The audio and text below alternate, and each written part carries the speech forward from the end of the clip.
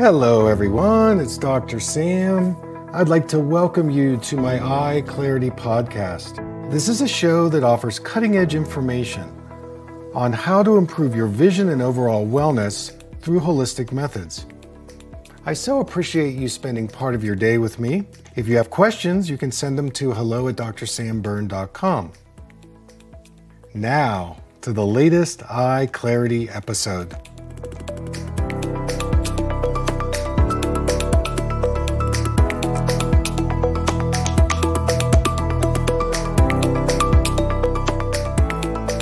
Hey everybody, it's Dr. Sam, and I want to welcome you to another EyeClarity podcast. So before we get to today's show, I wanted to let you know that you can now text me your questions, 1-844-932-1291. That's 844-932-1291.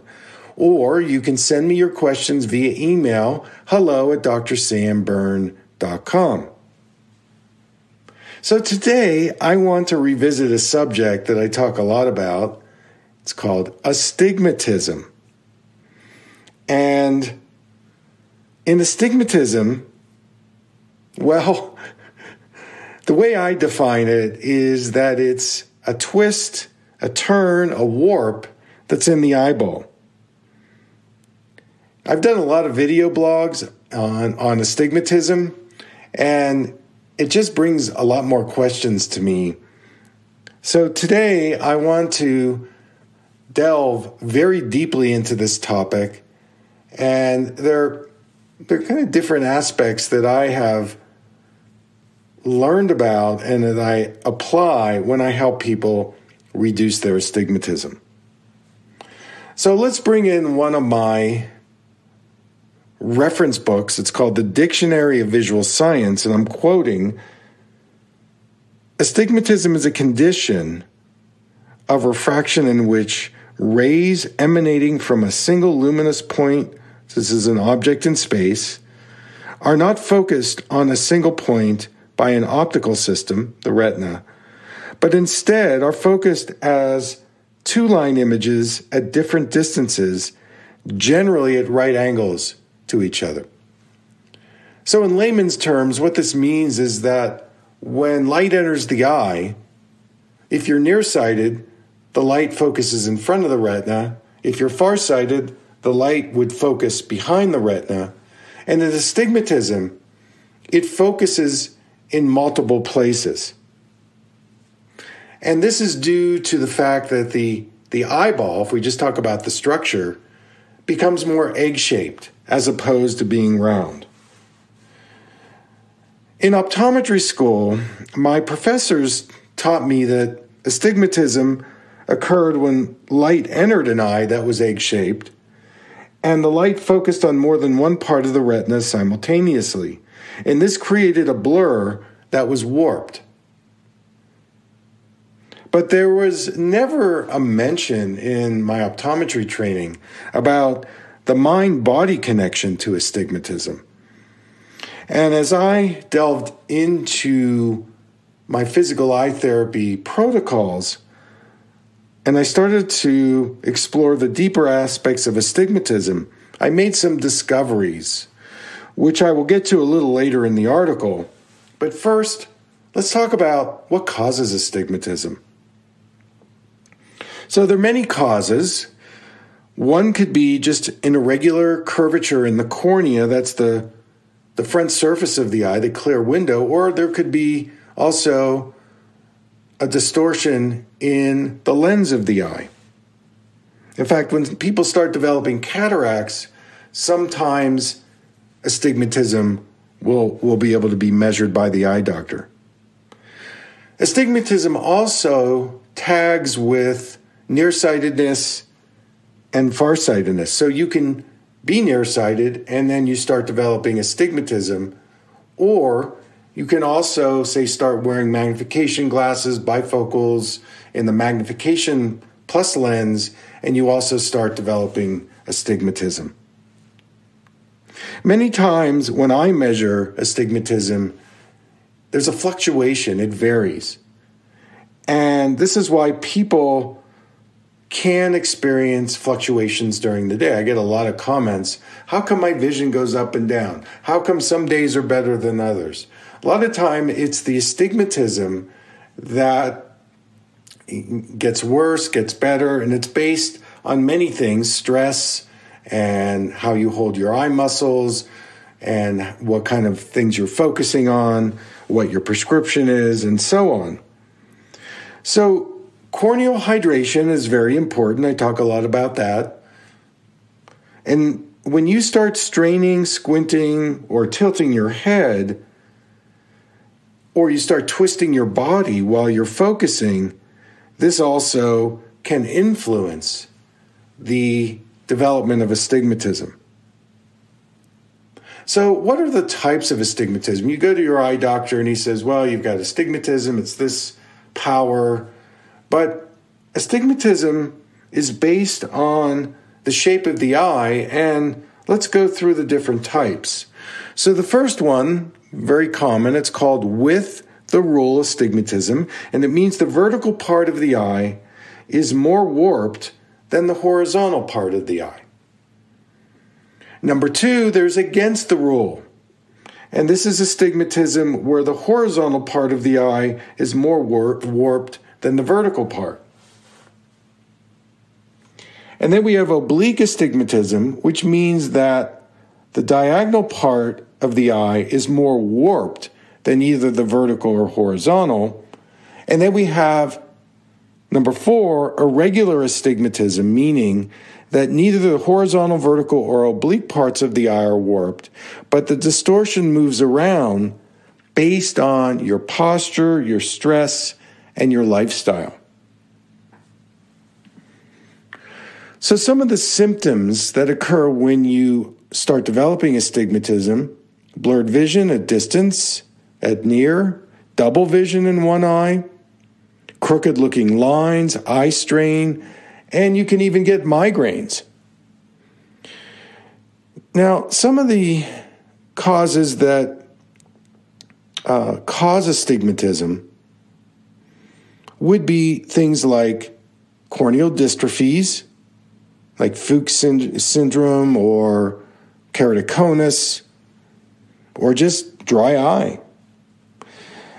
There is a genetic influence. It's maybe about 20%, but I would say the biggest factor that causes astigmatism is the environmental influences that you put on your eyes. And this could be due to the type of job you have, how much stress you're under, or even your diet. One of the new causes that I'm now seeing with astigmatism is when you get the eye injections for wet macular degeneration and diabetic retinopathy, that researchers are now measuring corneal astigmatism after these injections. Cataract surgery is another reason why we develop astigmatism. And finally, these conditions called pterygiums or pingueculas, these are growths over the cornea. If left untreated, they can actually grow on the cornea. These can also cause astigmatism. Now, mainstream eye care, the way they deal with astigmatism is, they measure your eyes in an exam, and then they fit you with the amount of astigmatism that they're measuring, either in glasses or contacts. So they're basically reinforcing the astigmatism that you bring into the office. Another thing that I have to bring in is LASIK surgery. I've done a lot of video blogs on LASIK and the pros and cons, but it's a slippery slope when you do LASIK surgery that you could develop astigmatism after the surgery. So just to remind you that when you go for mainstream eye care and you have astigmatism, they're going to want to correct you for it full time, full on, no questions asked, because their feeling is that They want you to have the best resolution you can. Well, there might be another option. Stay tuned. What I want to talk about now is, what does posture have to do with astigmatism? And I want to bring in one of my mentors, Dr. Elliot Forrest. And he was a professor at the State University Optometry School. And one of his hypotheses was that there was a relationship between how we scan our eyes repetitively, we call that visual tracking, and we might scan them in one direction for a long period of time, say if we're reading or, working back and forth on a computer screen.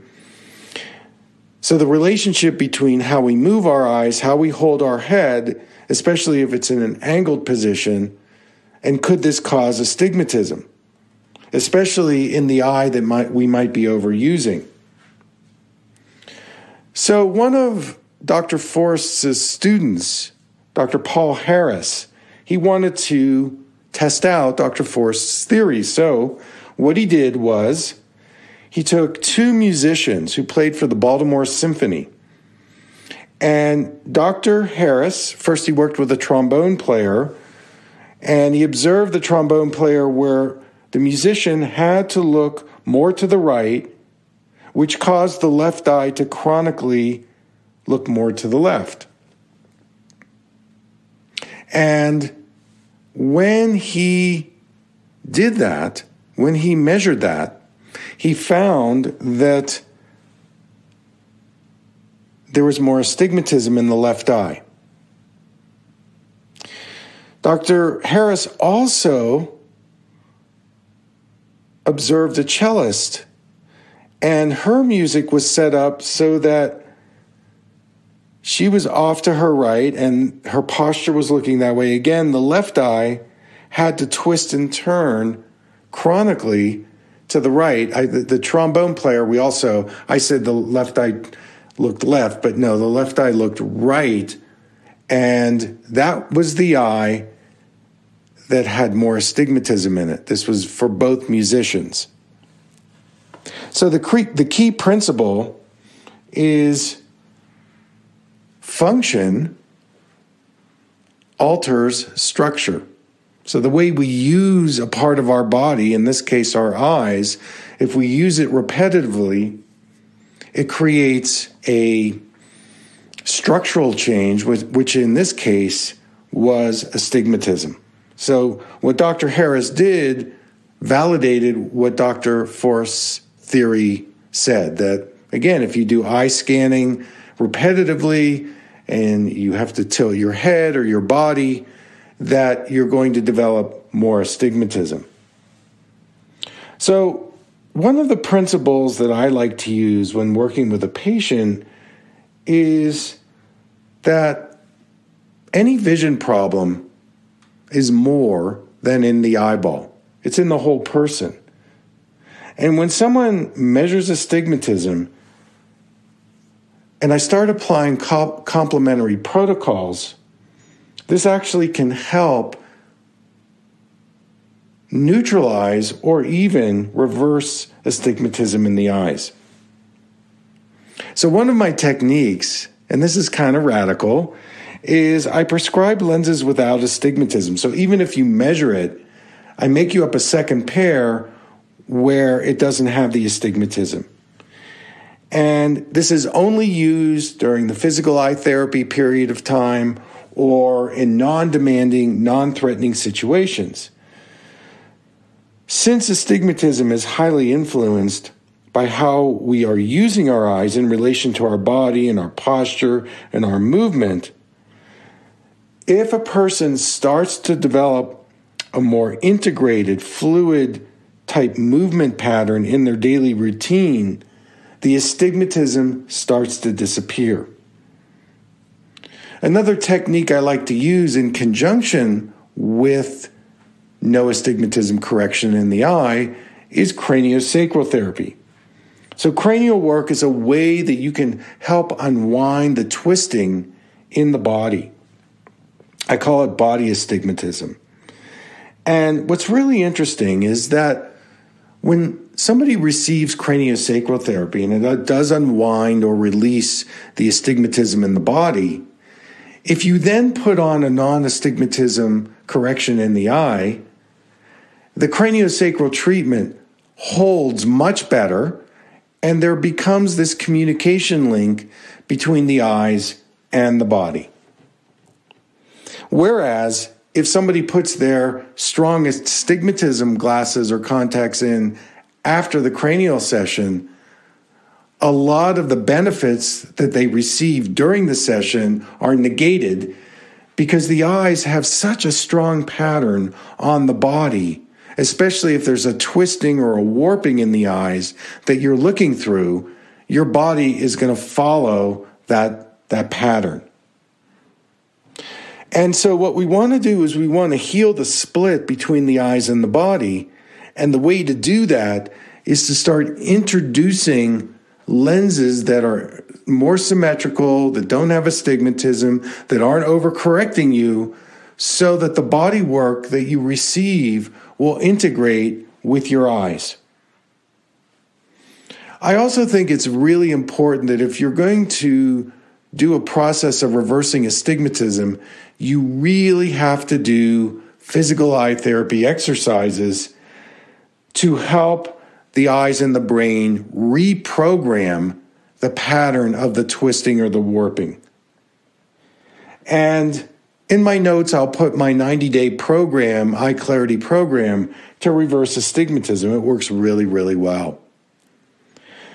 And finally, I say this a lot, diet has a huge influence on our eyes.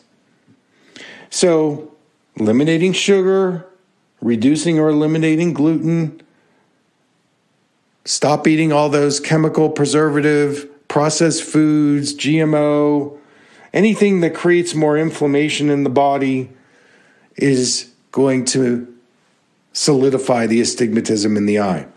Make sure you're getting the following: vitamin A, vitamin B, vitamin E, vitamin C, trace minerals like magnesium, selenium, chromium, zinc, and the antioxidants lutein, zeaxanthin, astaxanthin, and bilberry. And finally, make sure you get healthy fats. I like omega-3, the ratio of omega-3 to omega-6. 1-to-1 would be ideal, 3 to 6. A lot of people, they have too much omega-6, and this creates an inflammatory response in the body. I would say the ratio of 2-to-1, 6 to 3 would be about the highest you want to go. So in summary, reversing astigmatism is a process of unwinding the eyes and body, and it does take time to release it. And if you have eye strain while you're wearing the non-astigmatism glasses or contacts, then just put on your astigmatism prescription when you need to perform at a high level and see clearly. But in the end, when you release the astigmatism, you will see the world without distortion, which can be very freeing and empowering. So that's our show for today. I want to thank you so much for tuning in. Until next time, take care.